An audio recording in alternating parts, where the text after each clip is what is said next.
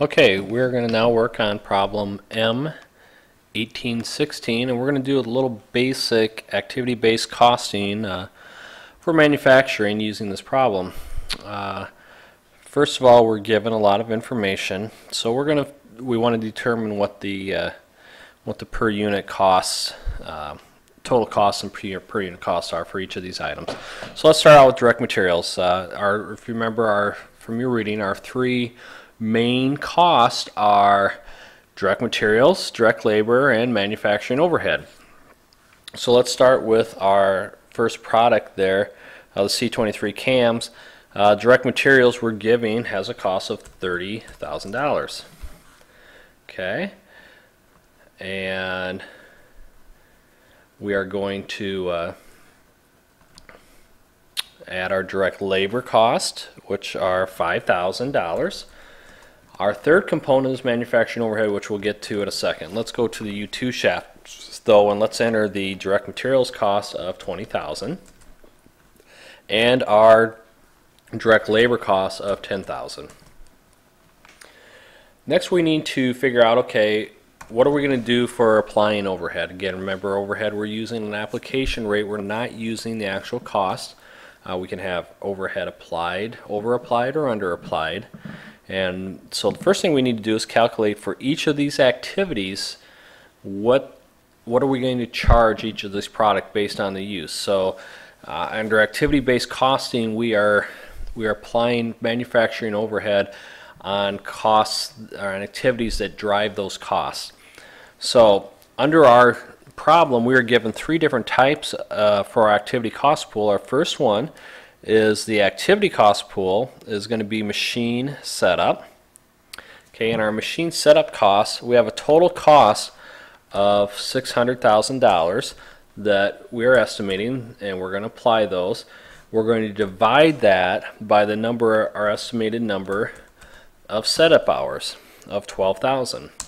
So at that, we're going to apply our setup costs, our machine setup costs at $50 per machine setup. Next thing we're going to do is we're going to do material handling. Our material handling costs are budgeted at $120,000. We're going to divide that by our tons of material. So for each ton of material, we are going to apply $60 in overhead cost. And then finally, for machine operation, we are going to have a budgeted cost of $500,000, and we're going to divide that on a per machine hour basis of 10,000 machine hours. So for each machine hour that each activity uses, we're going to apply $50 of overhead. So now we want to go up there, and we're going to look and say, okay, for their C23 shafts, our first one is machine setup. So how many machine setups did we have? Well, we had 3 setup hours. So the amount of overhead we're going to apply is 3 setup hours times our $50 rate below. So we're going to apply $150 worth of manufacturing overhead based on machine setup. Next, we're going to material handling, and we handled 12.5 tons of material. We're going to take that times our predetermined overhead rate for that activity of $60.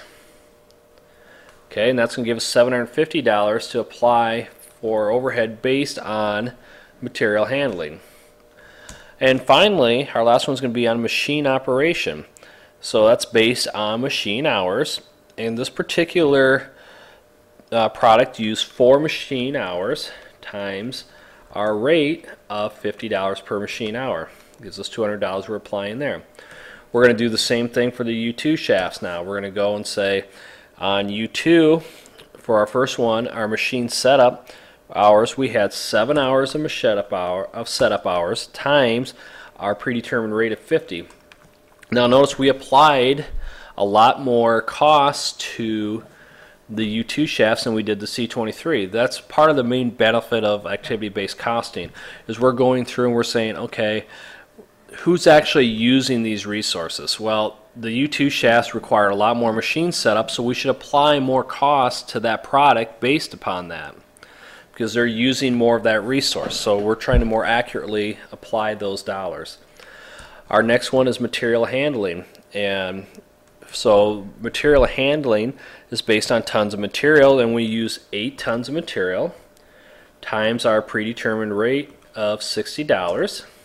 Is this $480 that we're applying based on that. And then finally, machine operation.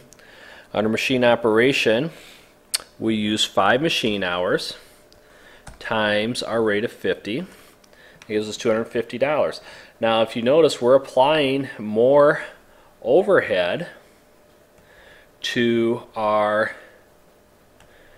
U2 shafts than we are for our C23 shafts. That's because that process is taking more dollars than what the C23 shafts are using, or cams are using. So we can then finish up the problem. We add up our total costs. So we're going to have our total job costs of $36,100 and $31,080. We can then come up with our unit price by units produced, and we produced on the C23 500, and we also used we produced 300 shafts. We go ahead and finish it out to get our per unit basis. So our per unit cost is just going to be taking our total job costs divided by our number of units produced. So we have 72.20 for our costs on the C23 cams, and for our U2 shafts, our total cost is going to be $103.60. Again, that's how we allocate based on activity-based costing. Again, the purpose of activity-based costing is to most properly allocate and equitably allocate those actual costs that were incurred in manufacturing overhead.